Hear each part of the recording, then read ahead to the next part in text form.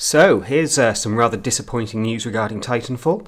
It turns out we've got another resolution gate fiasco going on. Only this one is with an exclusive title on the Xbox One. So you might know that Microsoft has been having a bit of a problem getting developers to really crank the Xbox One up to those higher resolutions at high frame rates. And it was always expected that first-party titles, or should I say exclusive titles, should get a little bit more love from Microsoft to be able to optimize and really push their game up to those 1080p resolutions. Now, here's where things get a little bit messy for Microsoft. Titanfall, which is obviously a game produced by Electronic Arts, released by Electronic Arts, but exclusive to Xbox One, is only running at 1408 by 792 for the resolution. So 792p, if you want to be exact about this. It's certainly higher than 720p, which a lot of Xbox 360 games would run at, but it is a long way short, frankly, of what I would expect from, the Xbox One for a title that should have been given a massive amount of love by Microsoft and really, pushed to get this up to a 1080p resolution or at very least 900p.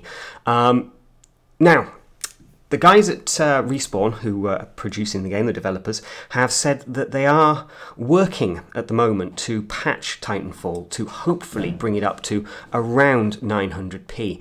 But there's going to be some compromises if they're going to achieve that. So effectively, they could do 1080p without any anti-aliasing. So that means you can have jaggy lines around things. Now, there's a slight offset there because the higher the resolution, the less anti-aliasing is kind of necessary to kind of smooth things out on bigger screens. So not necessarily a massive problem if they did decide to drop the anti-aliasing altogether. However, the other option they're working on is to go to 900p and use FXAA, fast approximate anti-aliasing. This is a technique that we've been using in the PC industry and probably in games consoles as well for a heck of a long time, probably certainly 3 or 4 years, and technology-wise, it's a really good approach to at least getting some anti-aliasing in there. It's fast, it's approximate, it's not perfect, but it does the job. Obviously, whenever you have anti-aliasing, that is where you start taking a resolution hit, because every frame has to have all the lines and edges smoothed out around the textures and the models and everything like that to really give it that kind of sharp pop.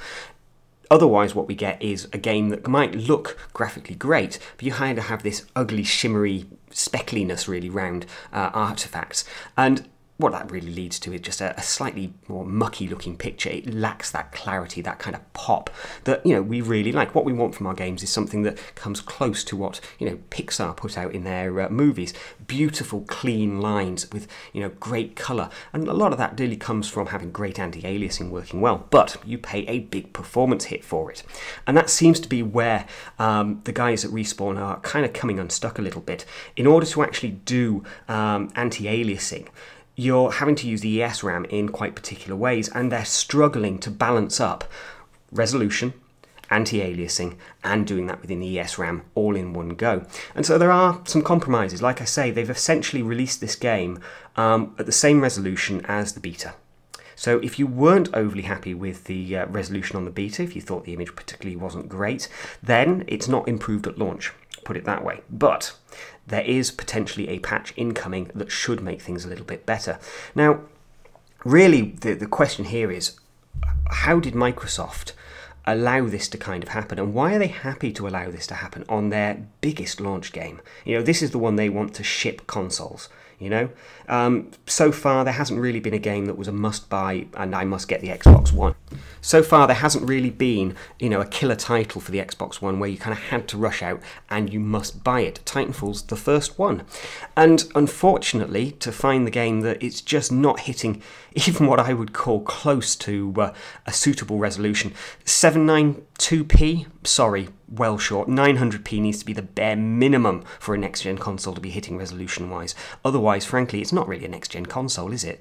It's just a console with a slightly faster chip, slightly faster APUs in there, but ultimately it's not really offering next-gen. Plain and simple. It's not offering next-gen. It might have next-gen graphics, it might have next-gen gameplay, but it's not hitting that resolution, that sweet spot that honestly, I as a gamer actually expect from Microsoft and their partners. really, if this game needed longer in the oven to get those resolutions right, to then get the anti-aliasing working exactly perfectly, combined with the resolution, they should have given it more time. They shouldn't have rushed this one out just to ship units. Unfortunately, we will see, because the early reviews that I'm seeing coming out from the States show that this game is not the AAA title that everyone was expecting.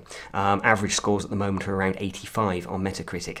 That's not a big AAA title. That's kind of AA kind of levels. A AAA title will really clock in over 85 and into the 90s. What we're really getting here is a game that, well, there seems to be quite a bit missing. I think that the way the single player seems to have been hung into this game isn't really working, and that's where we're getting some lower scores. But ultimately, from a technical standpoint, Titanfall running at 792p, that doesn't impress me much.